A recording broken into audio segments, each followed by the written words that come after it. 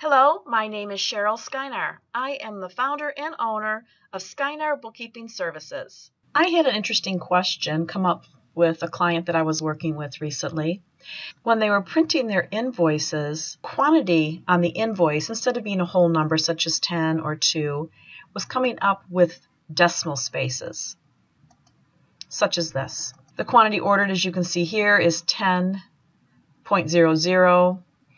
Previously invoiced has the 2 zeros, and the back ordered has the 2 zeros, and the quantity on this invoice is 2 zeros. To correct this so that that does not happen, if you go to your Formatting tab, Manage Templates, choose the template you want to work with, click OK, and then Additional Customization.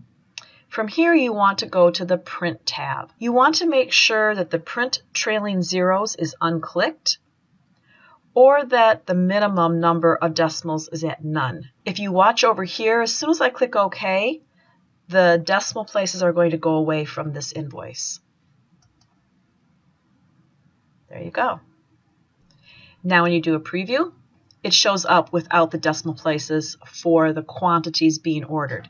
Your rates and your amounts maintain the decimal places because that's appropriate for a financial field. So there you have it. Each of your forms, you need to make sure the trailing zeros has been turned off. I hope you found this helpful. Thanks for tuning in.